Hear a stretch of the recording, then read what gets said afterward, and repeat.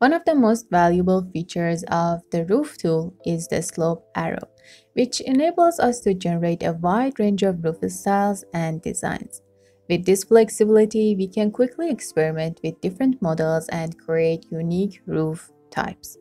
To begin, let's go to the first level and create a basic roof on the second level. I'm going to use this rectangle and I will offset it 1 meter by all of these walls. As you can see in here, we have slopes on all of these lines. So first of all, we need to uncheck these to be able to use this slope arrow.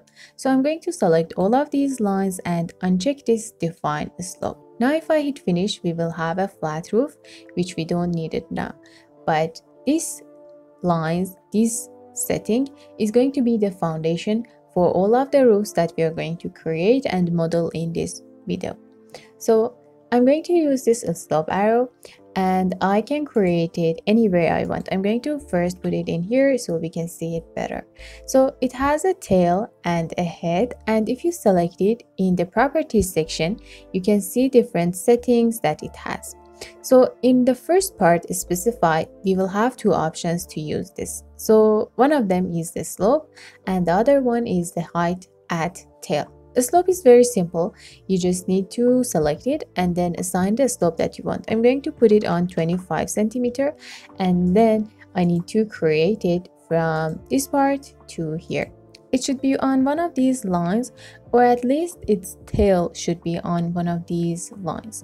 So I'm going to delete this one, and if I hit finish and go to 3D view, you can see the roof like this in here.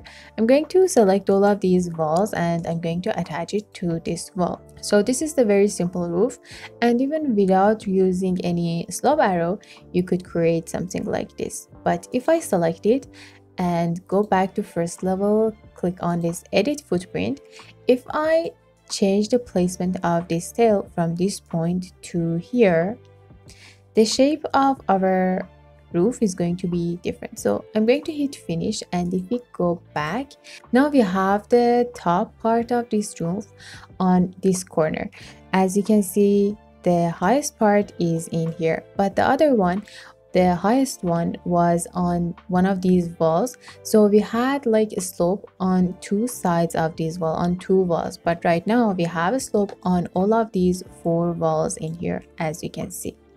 Okay, let's go back to first level, and for the second part I am going to again create a roof on the second level with this rectangle and 1 meter offset of all of these walls. Select these lines and uncheck this define slope. Click on this slope arrow, and this time I'm going to create it exactly from this point to the center of this line. So from here to exactly this part.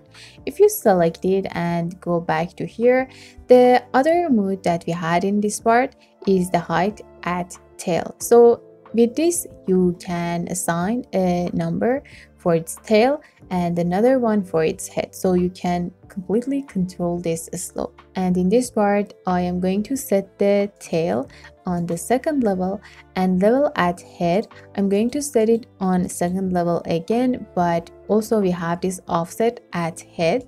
I'm going to set it on 2 meter. Okay, you can set an offset for tail too. I'm going to create it like this, and also for the other part, I'm going to create another one from this point to here exactly, and I'm going to select it and assign the same setting for this part too. Level at tail on second level, level at head on second level, but with 2 meter offset. Okay, I can copy these two arrows for this part too, so I'm going to copy them to this part. And if you hit finish and go to 3D view, you will have another model of roof like this one. So this style is called gable or gable roof, and if you want to connect these walls to the roof, you just need to select them and attach them to the top like this. This is also another type that you can create without using any slope arrow. But if you want to have different slopes on these two sides, you should definitely use a slope arrow. So for that, if you want to have different slopes, or if you don't want this line to be exactly in the center, we are going to select it and go to first level, click on this edit footprint. And for that, we just need to change the placement of these parts. So for example, I want to set this part on 2.5, and this part I'm going to connect it to here. Okay, and the same for the other side. I'm going to move it to here and then set it on 2.5, and then move the other part to this part too. You can change the settings in this part. You can change the offset. Now if I hit finish and go back to 3D view, the model is different and we have something like this. The next model that you can create with these slope arrows is the A-frame roof. So for that, we need the basic setting, and I'm going to create it really quickly in this part. Create the slope arrows exactly the same way, from the corner to the center like this, another one from the other side. And then since we're going to copy these parts to the other side too, I'm going to select them both, and in here I will set the tail, level at tail on the first level, and the level at head on the second level with no offset. Okay, or you can give an offset. We can give like a 2-meter offset. Okay, I'm going to select them and copy them for the other side too. If I hit finish and go to 3D view, we will have another model like this. I'm going to select all of these walls and attach them to this roof, and this is the A-frame roof that we have in here. For these parts, I don't really like the shape of these edges, so I'm going to select the roof and change this rafter cut to this 2-cut plumb. So we will have another shape in these edges, which is much better. For model number 4, go back to first level, and in here set the foundation. And then for slopes, I'm going to create them from this point again to the center, and also from this part to here. But for this model, I'm going to select both of these arrows, and this time the tail is going to be above the head.